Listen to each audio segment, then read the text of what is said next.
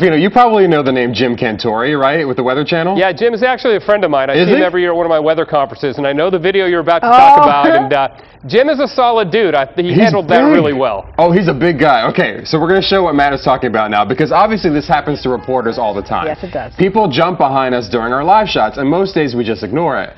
But not Jim Cantore of the Weather Channel, and not on this day. He does not play. He was on the campus of the College of Charleston when that guy, a student there, ran right into him. Clearly, though, he was outmatched. We have not gotten into the worst part of this storm yet. That is to come a little bit later on tonight. So, obviously, here at the college.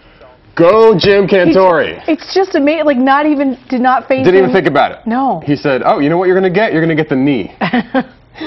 And then he just went on with this report because he's a pro and he's been doing this for, I think, 25 years at the Weather Channel. He's a legend over there. I wonder if that guy was in a little bit of pain. Let's go ahead and